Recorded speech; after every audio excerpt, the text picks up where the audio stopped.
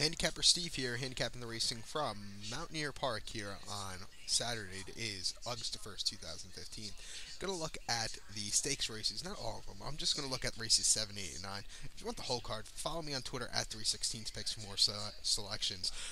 So let's get on to it. Today's 7th race is the 19th running of the West Virginia's Governor's Stakes. Purse $200,000 for 3-year-olds and upwards. Going a mile and 16th here. That gives me a second to stop speaking to show that. I'm going to go with the 6 horse here in this field of a lot of horses. Like I said, this is a great card from Mountaineer today. You have the West Virginia Derby. You have incredible stakes races. The second race is really nice, 4.5 furlong race. Even this race, beautiful race. We have a field of 12 horses. Going to go with the 6 horse, number 6, Paige McHenry at 3-1. Hector Caramos, last time out, did run at Prairie Meadows, mile and 8th on June the 27th in the Cornhusker Stakes. Finished third by 2 1/4 lengths. I had a bit at the far turn, just kept on going that day. Maybe it was a bit too short, I don't know. But then Pimlico mile through 16th on May the 15th in Pimlico Special, a grade 3 event that day. Finished second by 2.5 lengths. He was between altered his game. He was had a good run that day. Second best, career best 98 by speed figure, or tied career best, whatever.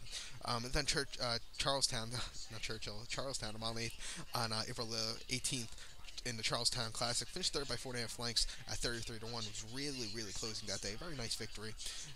So I'm gonna go with this one. I really like this horse here, the Gelding.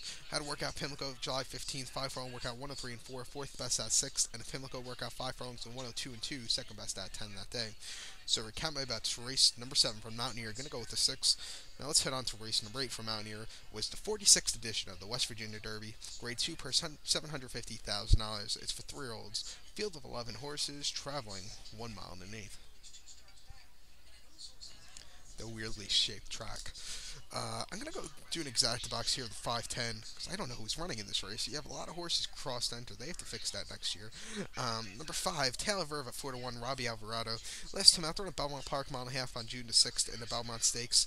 Finished 7th by 20.5 lengths. It just had nothing left.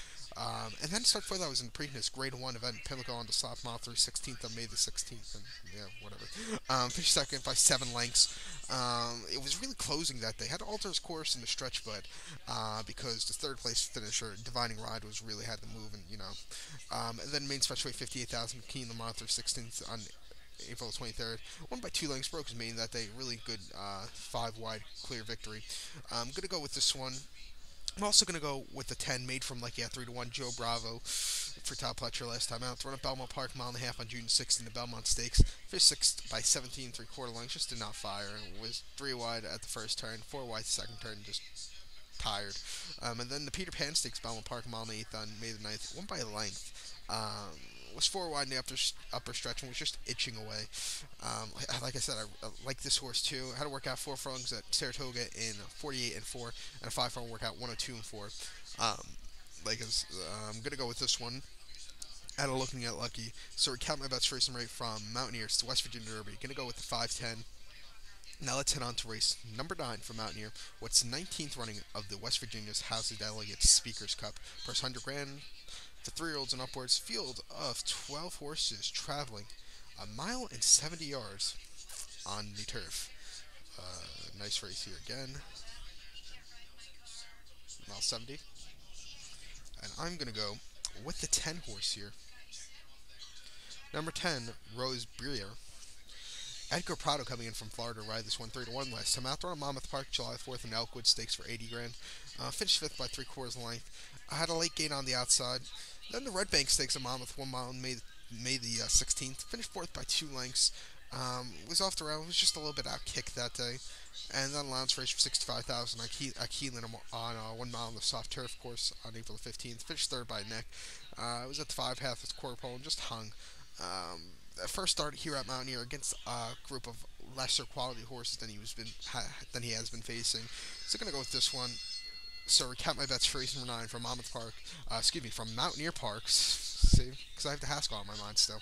Gonna go with the 10 horse here from Mountaineer. Good luck to all, and please follow me on Twitter at 316picks.